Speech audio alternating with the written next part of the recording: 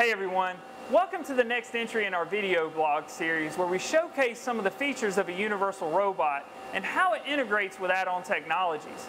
My name is Josh Westmoreland. I'm the Robotics Project Manager with Cross Robotics. For today's topic, we want to spend a little time discussing one of the most common applications we see for the universal robot.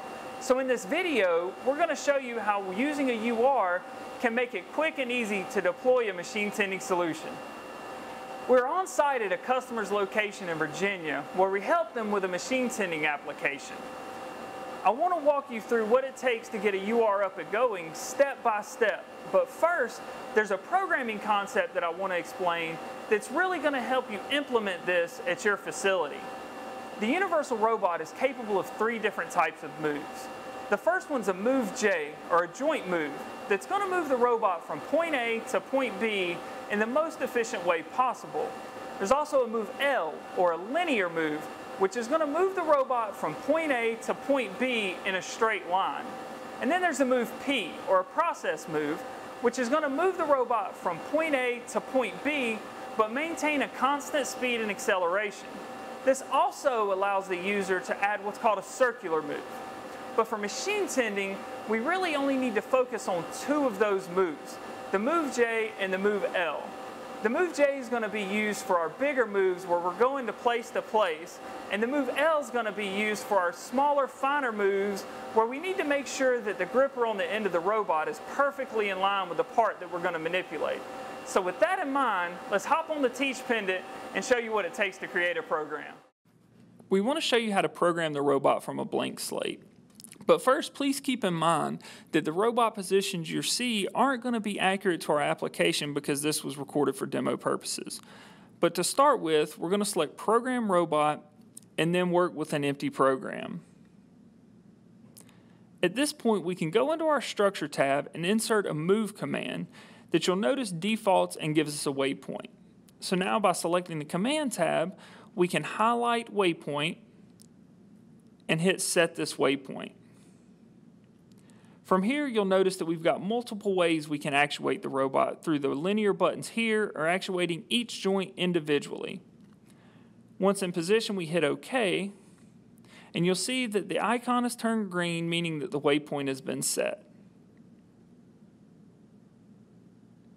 So from here, we can hit the Add Waypoint After button and again set this waypoint. Now we move the robot into the desired position. And this is where we would be programming our path to get oriented over our part. Now to come in perfectly straight onto the part, we're going to insert another move.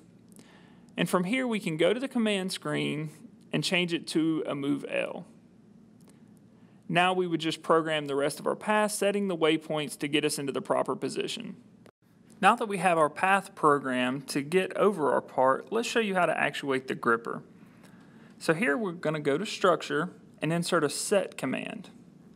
Once the set's been inserted, we'll come to our Command tab and we can set a digital output to fire. In this case, digital output is 0, which is wired into the valve that closes our gripper. So we just set that to high. And then it's also good practice to insert a wait after your set command to allow the gripper to have time to actuate.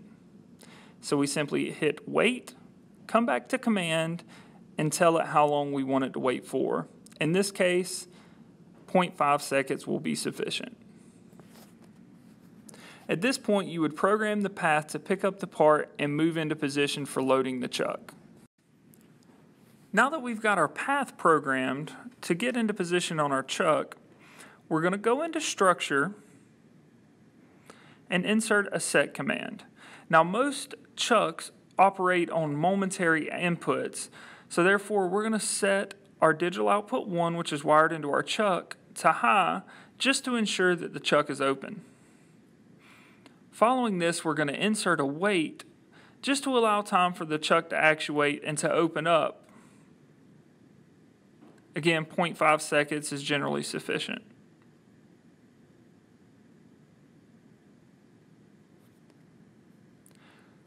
From here, we're going to insert a set, and just turn the output back off. Because it's momentary, the on and off doesn't actually close it, going on does. With the waypoint, we'll now move ourselves into position to where the part is located inside the chuck.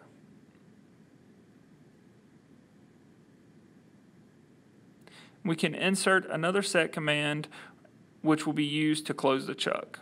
Again, digital output 1, turning it to high. Because it's momentary, this is now closing the chuck. We'll insert a wait just to give it time to close again, as well as the following set. The set being just turning the output back off so it can be used to open the chuck later.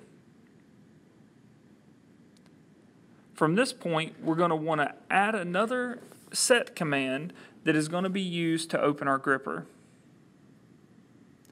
So we'll select digital output 0,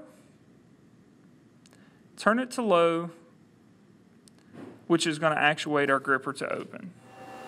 Let's say you've got to change your pick location. It could be because you've got multiple parts running in the same machine, or that you have to move your pick location to make room for something else.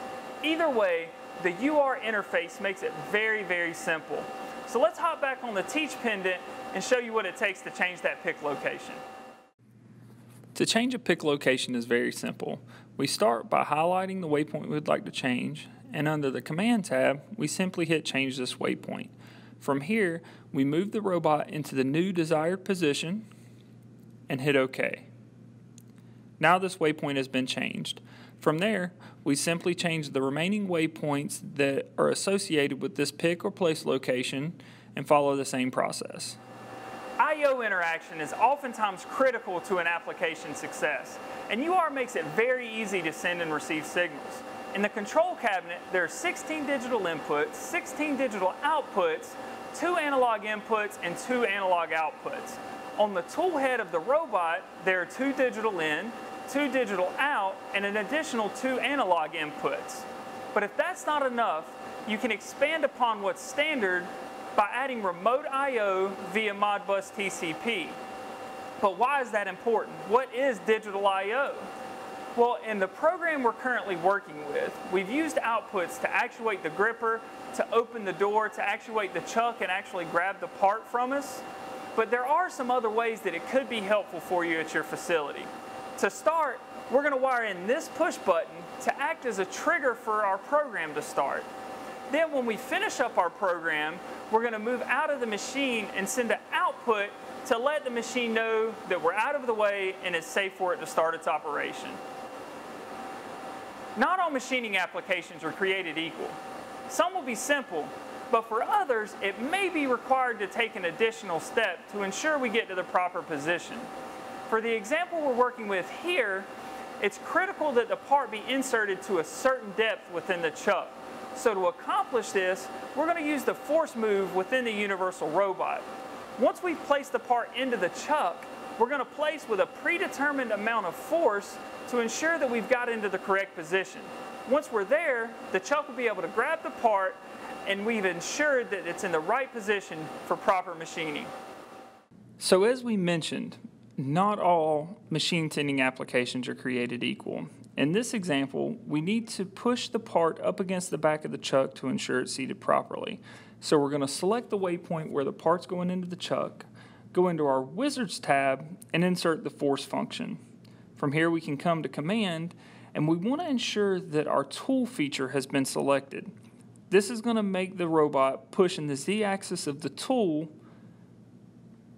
We also want to ensure that we're using a simple type force move for this application because we're pushing directly in line with the Z-axis of the tool. For this application, we deemed that 20 newtons was sufficient, so we'll change this to 20 newtons. Additionally, we want to highlight this empty portion of the robot program here because what we're essentially going to be telling the robot to do is push for a certain amount of time with that 20 newtons of force. So we insert a wait and set it to 2 seconds. Again, what we're telling the robot to do here is to get to waypoint 8 and to push with 20 newtons of force for 2 seconds, and this will ensure that our part is perfectly seated against the back of the chuck.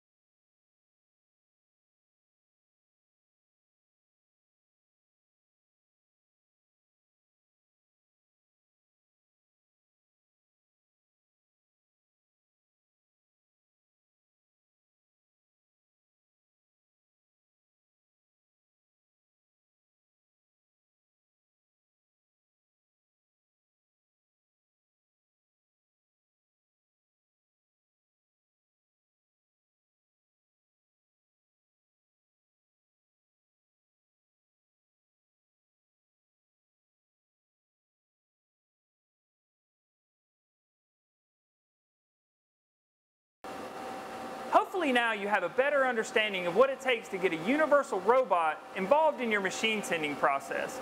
If you have any questions, or if you want to talk about your application specifically, please visit us at crossrobotics.com, where there are multiple ways to get in contact with us. Again, I'm Josh Westmoreland. Thanks for taking the time to watch this video. We look forward to hearing from you soon.